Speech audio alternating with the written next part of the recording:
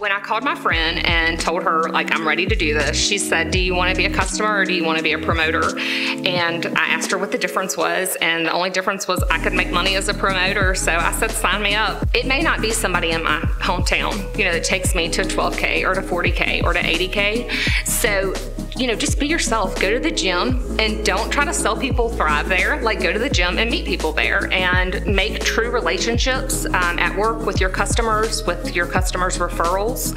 And just do not think like, what can this person do for me? Think of what can I do for this person, and truly build a relationship with them, and they will respect you and they'll start bringing you referrals, and your network will just start growing. And a small town is just not an excuse to why you can't be successful.